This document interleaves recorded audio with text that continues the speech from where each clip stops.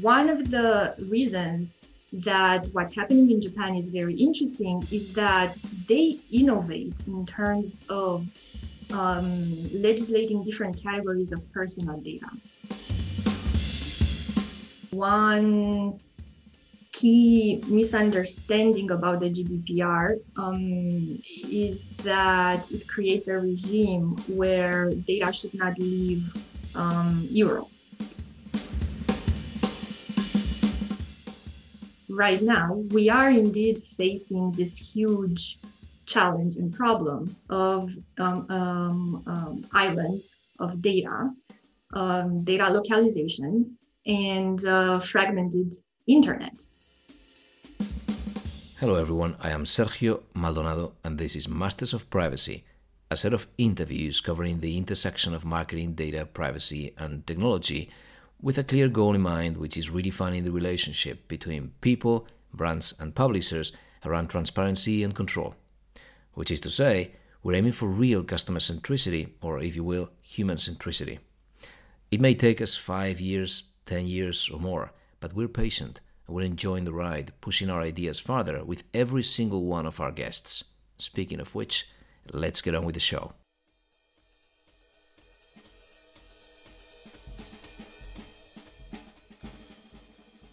Okay, we're welcoming Gabriela Zanfir-Fortuna.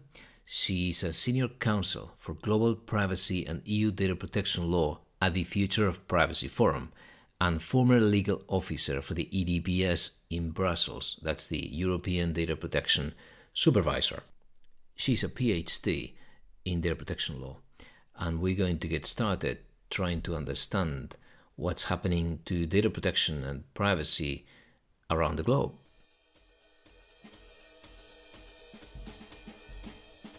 Gabriela, thanks for joining us. Absolutely, my pleasure. Thank you for the invitation. It'd be good to get started with the EU and what you think about the framework and how the EU is addressing these recent challenges, not just on AI, but everything else. And from there, I'd love to go into comparative law, applying to privacy and data protection.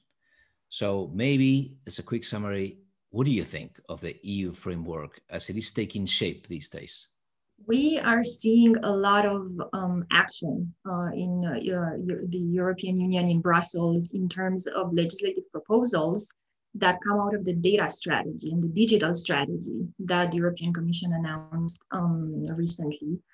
And I think it marks a very, very interesting next level of regulation in the sense that once the European Union made up its mind about how to treat personal data. And now we have this comprehensive framework in place, the GDPR, which culminated an evolution of regulation that started sometime in the 70s at national level with data protection law. We have it in place. I see that now the European Union goes to the next level and starts thinking about how to share personal data. How can we, on the one hand, facilitate data sharing? On another hand, have some rules in place around it, but with the end goal of actually creating a digital European Union and harnessing all the power of all this data. So I think this is quite fascinating to observe from a regulatory point of view.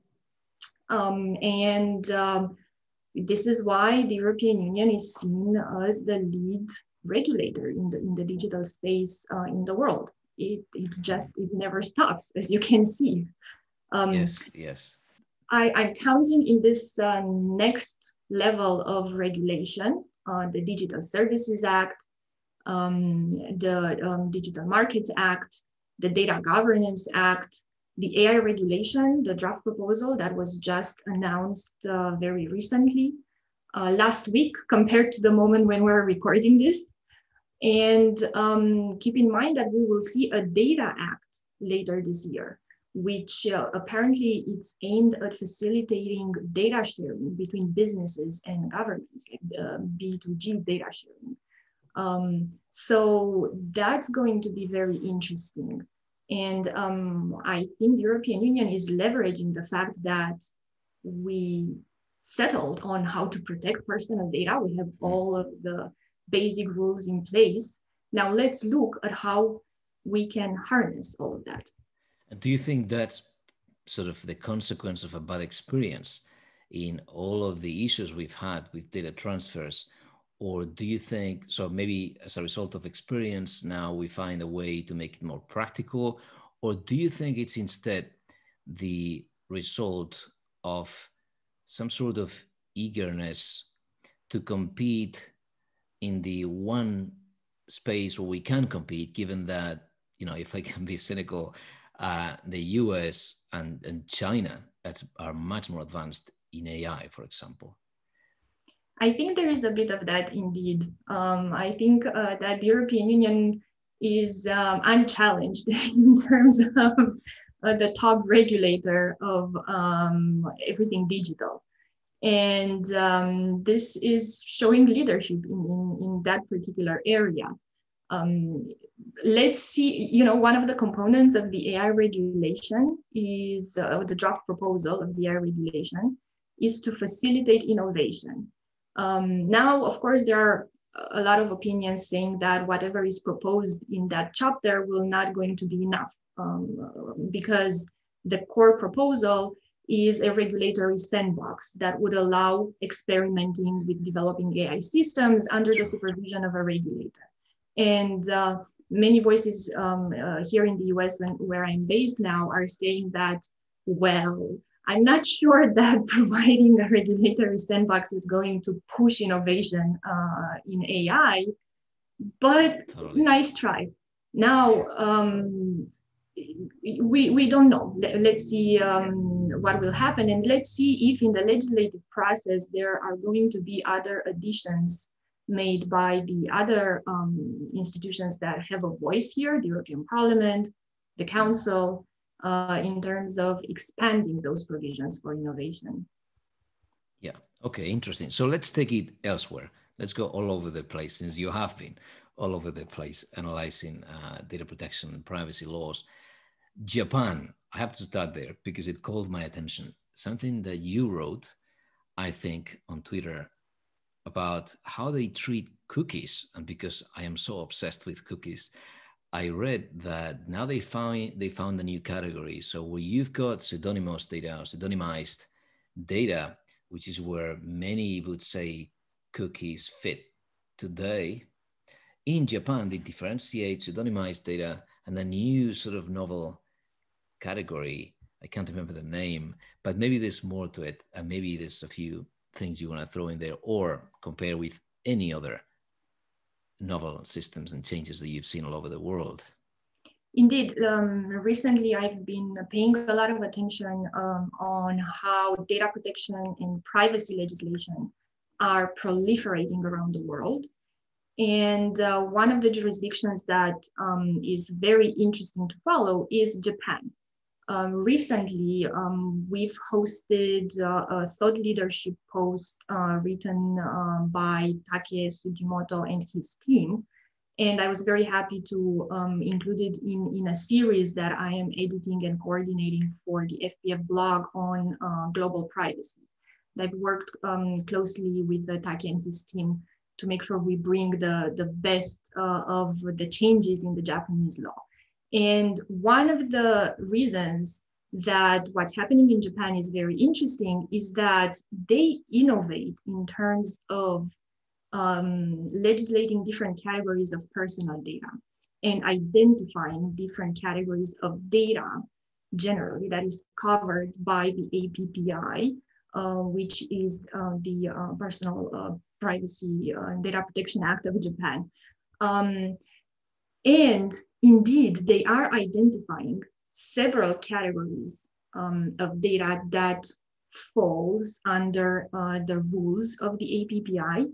One of them is data that's created by cookies, and that's quite interesting to see that type of data differentiated from pseudonymized data, from personal data, but still falling under rules of the regulation there. So it's a very interesting space to follow from this point of view also. Yes, yes. And what about China? Is there anything that you would sort of stress out of the recent developments that we should at least understand? There are several developments around the world that are absolutely relevant and that should be followed by practitioners, but also by scholars, I would say. And one of those developments is definitely the general comprehensive data protection law that's being proposed by China, the PIPL.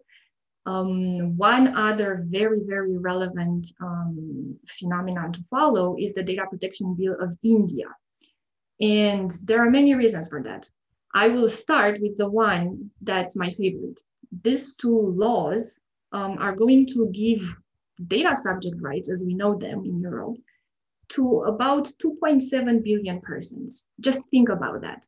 If you put together, the population of India and the population of China, it's really outstanding to see rights and safeguards in relation to how personal data is collected, used, given to so many people. It's really very difficult to comprehend.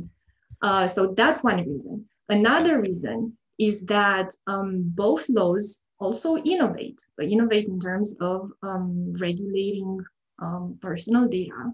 And while they take inspiration from the GDPR, and this is really obvious when you read the two draft proposals, it immediately becomes obvious that they also innovate and they come up with novel concepts, concepts that have not been tested a lot. So I will give you an example with the India bill. There's something, a consent management tool is being proposed as an automated, centralized way to manage consent whenever it is given in specific situations under this bill. I hope it's not like the ones we are using for cookies. I hope they can escape that. There you go. So it's very interesting to follow what's happening, just so we know if it's going to be the same thing with the consent management tools we're seeing now privately. How is it going to function, and what's happening there? And so once you start looking on the global scene, there are a lot of things that start popping up. One of them, for example, in Russia, is that I've seen in the most recent update of the Russian data protection law, a consent management tool also popping. They are proposing a consent management tool administered by the Russian Information Commissioner, the Roskomnadzor, to manage consent for publicly available personal data. So they're nationalizing what in the US is a huge business, or in Europe, like TrustArc, OneTrust, all these players, they are nationalizing that. Yes, so indeed. So you are seeing this consent management tool appearing in legislation. The one I'm mentioning in Russia, it's already implemented. It entered into force. Now, I think they're just, they're in a period of time where they are finalizing application methodology and so on. In India, it's part of the legislation that is currently being discussed in the parliament. So it's still being debated, but very interesting to follow.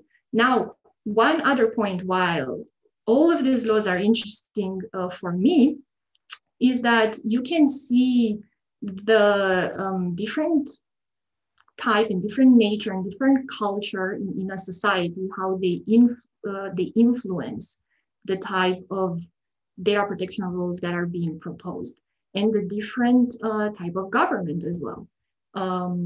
So you can look at how China regulates and is trying to regulate personal data, what type of focus appears there. And you can look at how India is doing this from its position of a common law type of parliamentary democracy. So that's also very, very interesting to follow. Have you assessed this from the point of view of data transfers? Because in the end, we do have a global economy, and even US companies recently, Clubhouse, right? It was said they had some systems in Shanghai. How do we then make them work together? I understand Russia may be a bit more isolated with a few of the things that I've seen, but China seems to be pretty well ingrained, and India as well, with the US and Europe and all of these, digital services. Have you thought of that?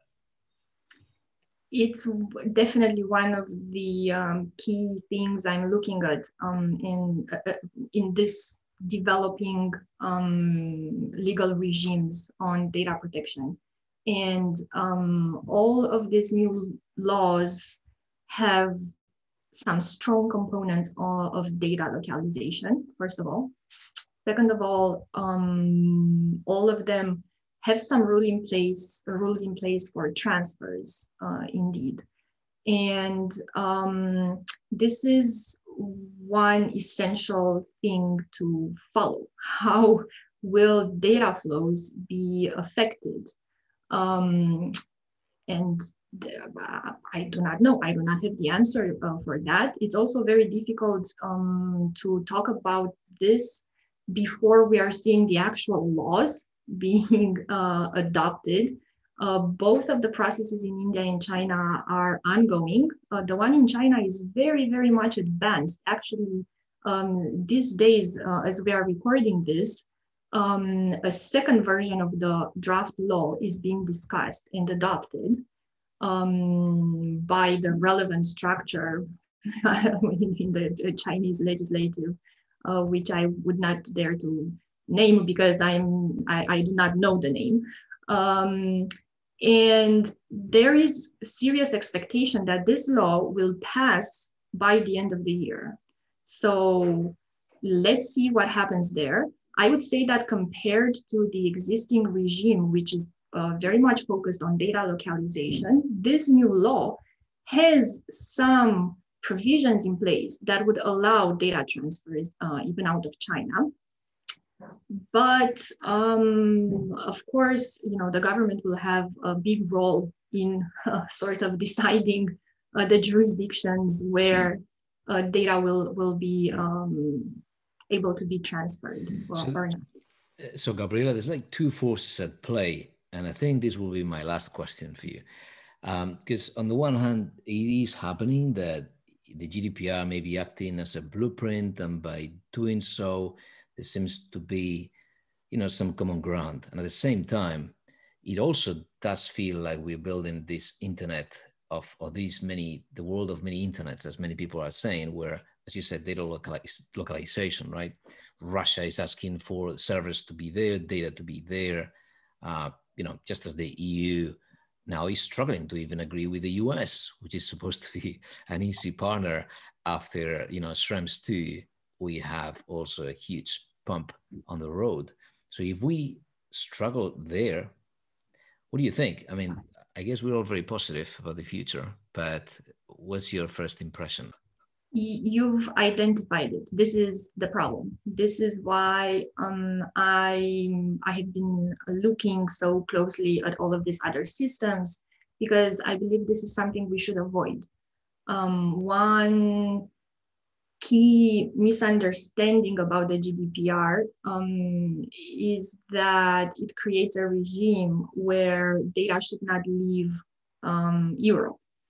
And a lot of people that have been studying the GDPR and the previous directive in the years past would say that the chapter in international data transfers, it is actually meant to facilitate transfers, but just that data are protected while they are being transferred. It is not meant to stop transfers and create a Europe high tower where data is kept. Unfortunately, this vision is not very well promoted right now, but I believe that this is the case. And who knows where the jurisprudence of the Court of Justice will go in the future. I hope this will be seen by more people, that that particular chapter is meant to facilitate transfers, not to block transfers. That being said, right now, we are indeed facing this huge challenge and problem of islands of data, data localization, and fragmented internet. I hope that this will not be the case, but we need a lot of people to focus their attention on what's happening around the world and on sending the message that the systems need to be open.